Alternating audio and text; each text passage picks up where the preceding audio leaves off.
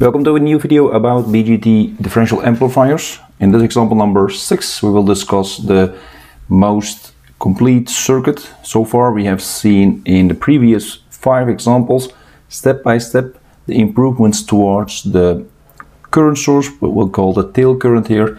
In this case we also have improved our load, which is now a current mirror in the PMP BJT variations. So we will see that the gain has increased a lot. And also our common mode rejection ratio will therefore also increase. So there will be quite improvement in our complete circuit. So we have an active load, which is called this current mirror, which is called an active load since this is an active device and it is functioning as a load. And we will still use the Cascode current source from example number 5, which gives us the most or the highest possible output impedance. So let's look at our calculations shortly, step by step, and also verify these in SPICE simulations. So this is the circuit we have here. In total we have 8 transistors. 6 of them are NPN, so Q1, Q2, Q3 up to Q6, and Q7 and Q8 are PMP transistors. So Q1 up to, Q3, Q4, Q5 and Q6, so these 4 make up this cascode, including this resistor. And the differential pair is formed by the Q1 and the Q2. And then, like I said before, Q7 and Q8 is for the active loading. The values for the VCC and VE are shown here, and also the RM. The beta for all transistors are 150, and also the base emitter junctions, also the emitter base junction for the PMP variations are 0.7. The early voltages for the NPN transistor it's 60 volts, and for the PMP it is 50 volts. That is what's given here. In this case we would like to calculate the single-ended differential mode voltage gain and also the single-ended common mode voltage gain, and then use these 2 values for the question C for the single-ended common mode rejection ratio. So let's look at our calculations before we move on. Let's designate again this current here, IM, and this IM will be then calculated using a DC analysis for this part, starting at the ground and then ending at another ground. So we make the full loop. That means that we use the Kirchhoff's voltage law we know from circuits. So we have the voltage across RM plus the voltage across this base emitter junction, which is for Q6, and plus this Q3 base emitter junction, and then also the VE. Now that will add up here. And we calculate now the IM. So you express now the expression like this. And the VE, VBE6 and VBE3 and also the RM will be now substituted in this expression. You will get 2.050 milliamps. Okay, that will be then flowing in this branch. Now the cascode current source from by the Q3 up to Q6 will be then relating this IM to IX, and IX is here called the tail current, and that is given by this expression. We have discussed this also in the previous example, example number 5. This will also take into account the early effect. You see that here, the VAs for the Q5 and also the Q6.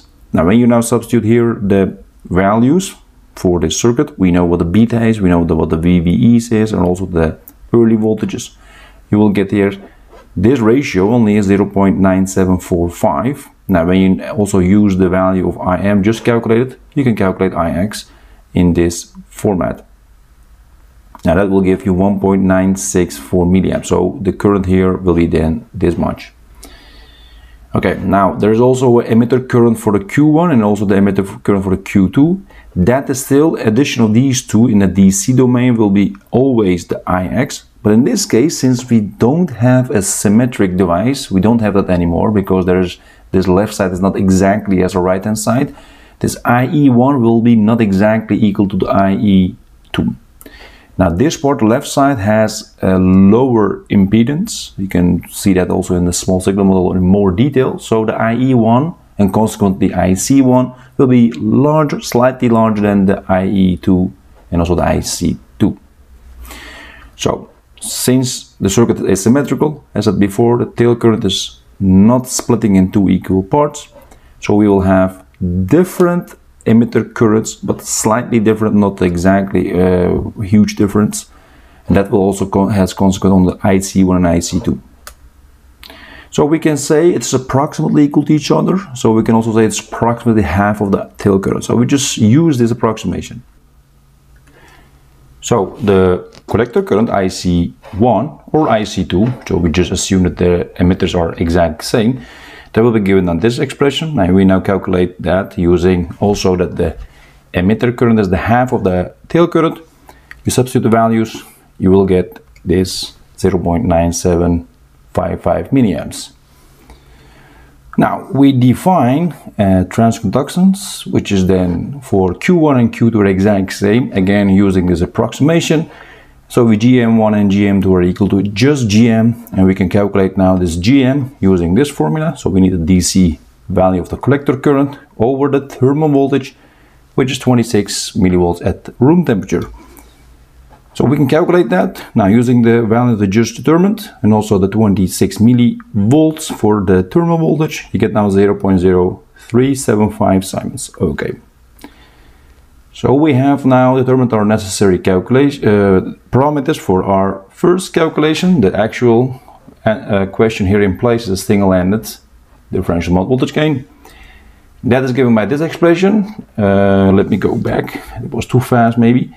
What do you see? Now we look at VO2 or VID. So we look at one output divided by the differential input. That is given by the GM2. So it is actually the GM of the Q1, Q2 or Q1, doesn't matter. So I have specifically mentioned here the Q2. And it is also the parallel combination of the dynamic output resistances of the Q2 and also the Q8. Because when you look at this node, you see looking here to down, because this point is virtually ground, you see RO2. When you go up from this node, collector of Q2, to that location, to that direction, so you see also another RO, but that's for 8, and this is VCC, which is also AC ground, so you see that these two resistances or impedances actually in parallel. So we need to calculate that. Now we need to also express that in the mathematical expression as shown here.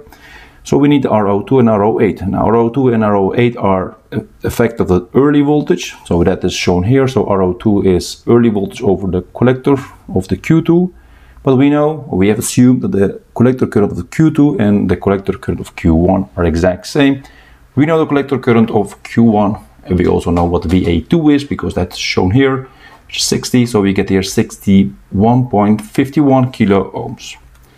Then a similar form for the RO8, and I remember RO8 is for the Q8, and that is a PNP transistor, and that's shown here, which is 50, so lower than 60. And again, we know that IC8, which is this current, is exact same as IC2, which is then also IC1. So we just use that value also from IC1 here. You get now 51.26 kilo ohms. Now you can calculate that because we know everything from this for this expression, and also the values here for the RO, RO2 and RO8. Now you get now here 1048.49.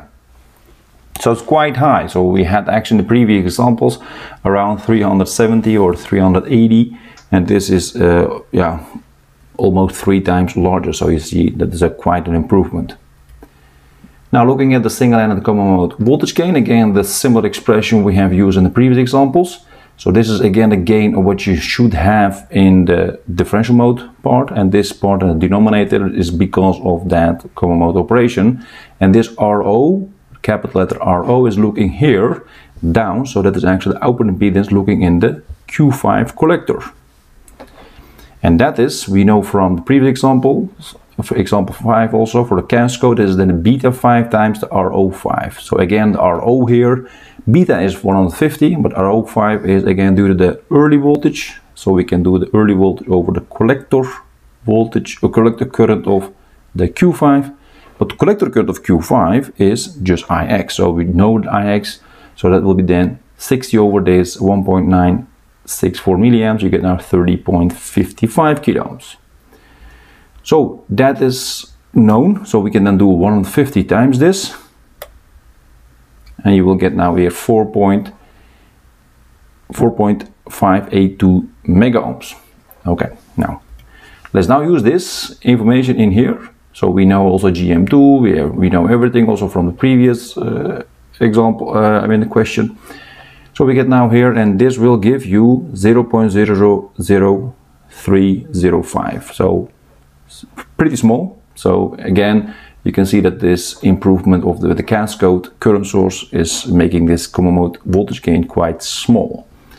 What you also see in this example, the questions A and B, that the gains are positive, because when you measure at Q2 collector and then you divide by the differential mode input, you don't have any phase inversion. We will see that shortly in the simulation result also. Now the single-ended common mode rejection ratio, that is again the ratio of the differential mode voltage gain over the common mode voltage gain. You know that, we calculated that already, and that will give you 344 times 10 to the power 3, and convert that to the dBs, that will give you 110.7 dBs. Okay, we have now done the necessary calculations. We will now start with DC analysis. First is for the differential mode, the left side, and this for the common mode. What do you see? Now, we see the IM, which is our reference current, which is 2.070 milliamps, which is close to what we have calculated. And IX, which is our tilt current, is 1.967 milliamps, which is also pretty close, so it's also fine. But you also see that the IC1 here and IC2 here are not exactly equal to each other, because, as we have discussed, this is not a symmetric circuit, not as symmetric as we had in the previous 5 examples. But it's close. You see here 984.4, and this is 971.6 microamps. Okay, you can say the error is not that much, but there is an error, so you cannot say that the current here and the current there for the emitter and also for the collectors are exact same. No, it's not exact same. Exact same values. You see it also for the common mode voltage, common mode operation. So you see here the common mode voltage, and this is the differential mode voltage. So you don't see any differences if you talk only specifically about the DC analysis. So this is checked. Going now to the AC analysis, body plot, we look at the magnitude only. Now you see here 3 plots. I have actually plotted purposely. You see the red one, which is the VOD, looking actually between the 2 nodes. But we are interested in the VO2, which is the blue one, and that is almost the same as the VOD. And what is also interesting is that the VO1, so if you measure the VO1 voltage, that is pretty low actually, and it's almost, in this case, it's an attenuation, because you see here the gain is minus 10.2 dB. So it is not really wise to measure here the voltage, but measure there, because that is where the gain is. And you see here now the gain, low frequency gain, at VO2 is 60.8, let's say, or 60.85 dB, but which is then for almost all frequencies exact same as a VOD. Okay, and when you convert that into a scalar value using this formula, you get here 1103, which is close to this 1049. Okay, you can say this is still some difference, but in percentages it is not that much, so we can say this is perfectly fine. Now looking at the common mode voltage gain body plot, this is also for 3 cases, for 3 voltages, so VO1, VO2, and the difference between those 2. The red one is again the VOD, and the blue one is only VO2. You see these are also almost exact same, and the green one is only looking at the VO1, and the VO1 is the lowest one actually here in this case, and the VO2 and the VOD are almost exact same. You see here the values also, they are very close. You see that it's measured at 1 Hertz, so almost DC, you might say. And this is now what you have as the gain, and if you convert that now to the scalar value, it went too fast, let me go back, and that is then 0.00508. Is that the same as what we have determined? No, it is some error here, you see that, but that is really due to that asymmetric collector currents here, and that will be reflected here in the common mode operation more strongly. Is it a problem? Probably not, because we have sufficient common mode rejection ratio and also other parameters which we need to encounter in the real differential pair design. Okay, looking now at the transient response for both cases, common mode and differential mode. Now this is a transient response. You see the couple of plots here. Let's focus directly on the input, which is VID, and the VO2, which is here in light green. So what you see is that the input voltage, the peak value, is already very small, because if you do this, for example, 10 millivolts as we did, due to that very high gain, you go in the nonlinear region. So you need to be very careful with your analysis also in the actual measurements. So in this case, I have lowered that from 10 millivolts to 1 millivolts. So that's 2 millivolts peak. That's actually what you see here. And what you also have VO2, which is measured here. The peak value is also shown here. Is 2.198, so almost 2.2 volts. And when you now do the calculation here, you get here 1099 or almost 1100 as the gain, differential mode gain. But that is again, I think, close to that 1049 what we had. This is from the transfer response. What you also see, as we have discussed, and also what I have mentioned, that the VID is in phase with the VO2. It is out of phase with the pink one, but there you see here the gain is pretty small. So it's not wise again to measure that at VO1. Okay, moving on to the transfer response for the common mode operation. Again, the blue one is our input and the light green one is our VO2. And this is the common mode gain. You see here the peak value for this one is also shown here as 10.156 millivolts. And you divide by, in this case, in order to see the differences strongly, I have now increased it from 1 millivolts to 1 volt.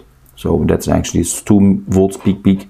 And now you get, if you do the calculation here, you get 0.00508, actually almost the same as we have seen in the body plot.